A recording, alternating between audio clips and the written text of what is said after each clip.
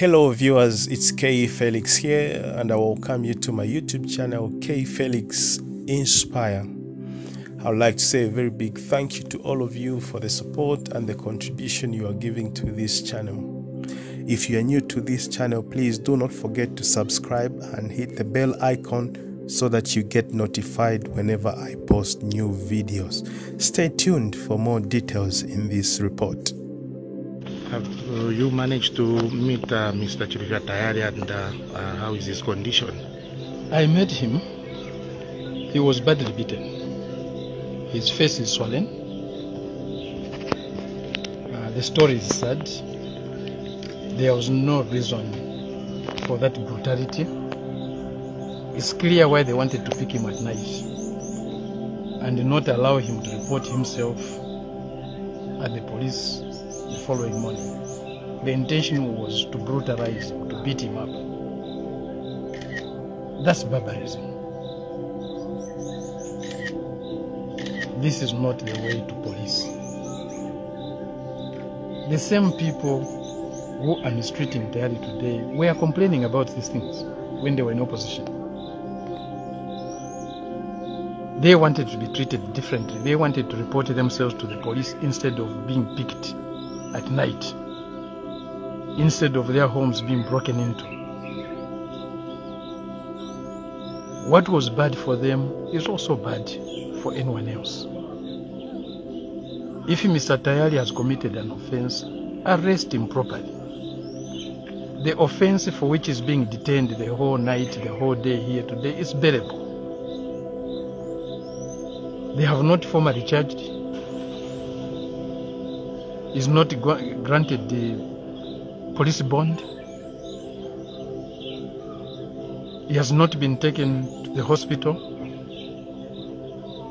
He needs to see a doctor, definitely. I think we can be more humane with each other. Law enforcement was made for human beings.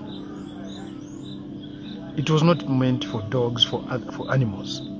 These police stations, police cells were meant for human beings. No matter what offense a human being has committed, he is still a human being, and he deserves to be treated as a human being. That's the purpose of human rights. So it's very, very unfortunate the way we are going. Democracy is a noise. Mr. Tayali can be a little prickle, but he has got the right to be a little prickle. If he crosses the line, there are laws for this country. There are laws of defamation and other laws. Those who are offended can seek redress, but not to beat somebody, not to arrest him the way he was arrested last night. All of us watching.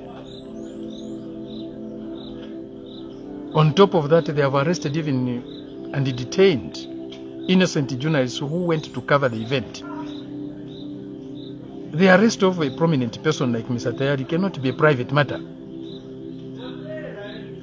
Journalists have the right to cover it. And you can't charge a journalist who was simply standing at a distance for obstruction of justice. What obstruction of justice? It's sad that we have to go this path. We had high expectations, and probably justifiable so, because we were promised that. And the people who are doing this are people who suffered also. Is this revenge? But even if it's revenge, was this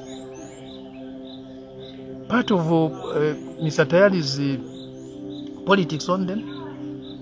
Was Mr. Tayali part of the previous government that mistreated them? Even those who mistreated them, there's no need for revenge. Thank you.